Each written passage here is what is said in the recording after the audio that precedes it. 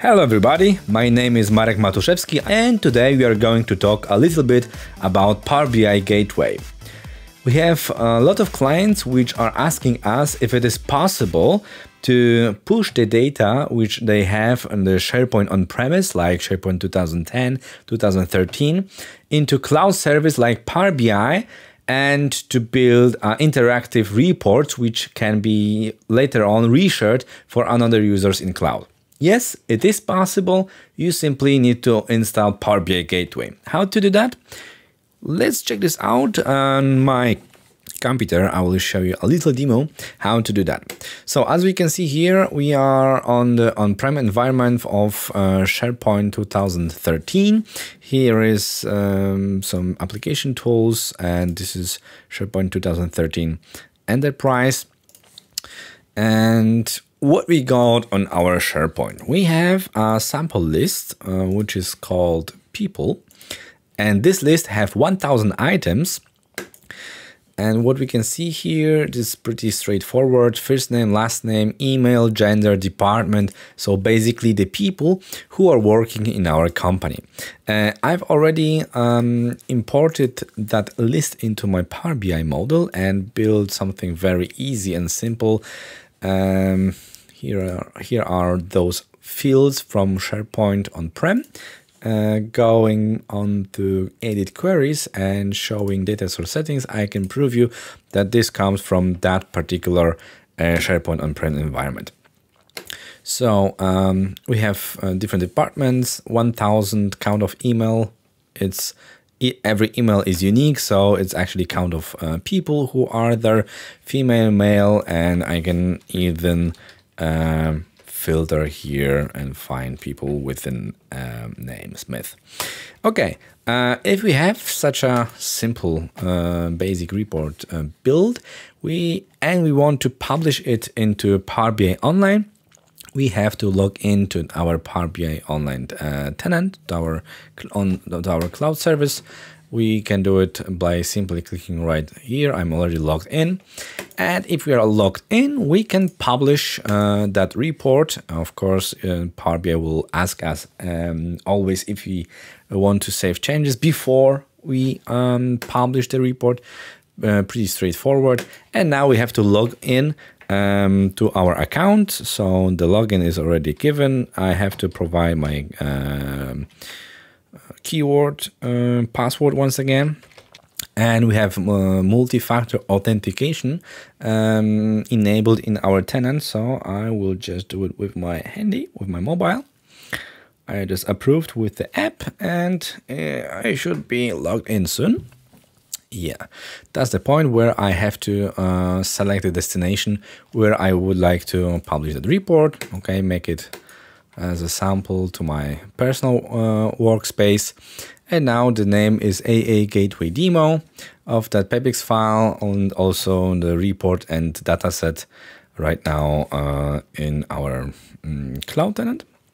So what we have to do now, we have to log in to our tenant where we have Power BI Online, and we see here we are right now in cloud, and we see here there is a new dataset, AA Gateway Demo, and and the report is also pretty straightforward with the same name over here. And now it is possible to get to the report from the cloud. But if we just try to refresh the dataset, we become such an error. Sorry, we couldn't refresh because you have your data gateway not configured. Because those data come from the environment which is on-prem, SharePoint on-prem 2013 in that particular example. So what we have to do now? Just install that gateway on our server where the SharePoint is. So to do that, just simply click that download arrow and choose data gateway and download gateway. Save it.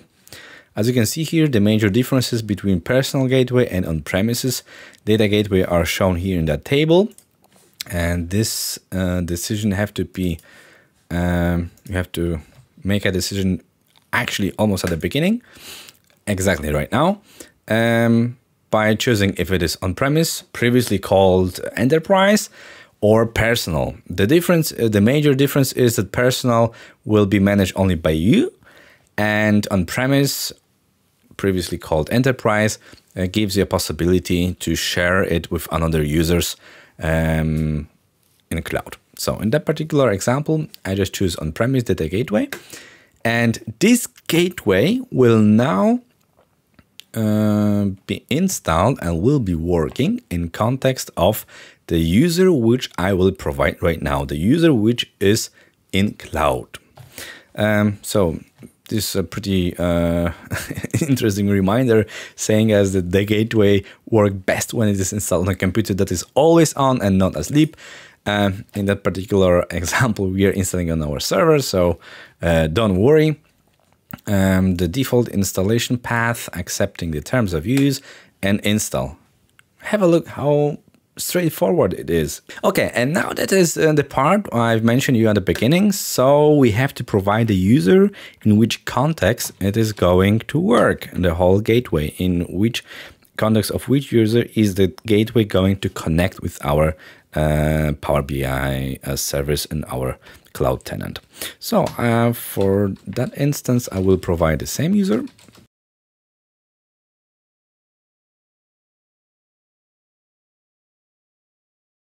And we're almost ready. We have to provide the name of the new gateway. So let us call new gateway demo, recovery key, just to remember if we would like to change anything in the future. We are already configured our on-premise data gateway on our server, and now we have to go into our cloud instance and go over here, manage gateways, and as you can see, here is our new gateway demo. We're almost good to go. The only thing is to add data source to use the gateway. The only thing we have to provide is to provide the same credentials and the same data sources we provided in our Power BI desktop file. So exactly here. So our data source, you can check by clicking into Edit Queries, Data Source Settings, and change source. And here we go. You can copy that link and type it again in the Power BI gateway. Here you go. Authentication method is Windows, was used at in Power BI desktop. So, and we have to provide a username. So first, very important, the domain name and the user, administrator, and then the password for that user, within which we connected to the SharePoint on-prem. And successful. So to prove if our gateway really works, before we prove that, we have to check one last thing. We have to find our dataset, AA gateway demo, just created. Go for those three dots and choose settings. And we have to say the Power BI to that dataset, please use that particular gateway we just configured. So as you can see here, gateway connection, here we have online new gateway. We just created gateway demo, then I just choose use that data gateway, apply, and we're good to go. And the last thing, prove and check if the gateway works. So how I can check it? Pretty straightforward. Open the report and check what we have here. Okay, 1,000 email accounts.